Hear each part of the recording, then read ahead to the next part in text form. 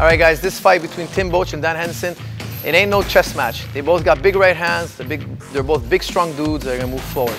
Dan Henderson, he's fought everybody. He's beaten many UFC champions, many Pride champions. He's done it all, and he's also beaten the great Fedor.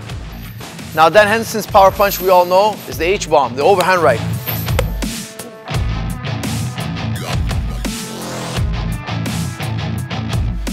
The flying H-bomb is usually used by Dan after he's knocked the guy down with an overhand right, the H-bomb itself. Tim Boetsch, out of his last 6, he's only picked up 2 wins. But he's got a lot of heart and you can never count him out. And very similar like Dan Henderson, he's got a big right punch. But they both throw very different punches. Boetsch's #1 punch puts his opponents on his heels is his big uppercut.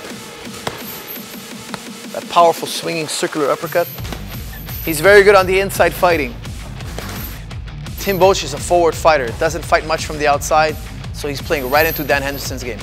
When it comes to the ground game, I think both men are going to just try to scramble up to their feet if they're on the bottom, and the guy on top is going to just kind of control the position and ground and pound.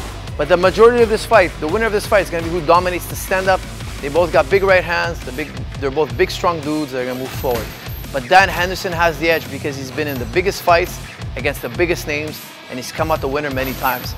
Tim Boetsch has fought some tough guys, but when he fought the big names, he struggled really hard against Yoshin Okami, even though he picked up the win.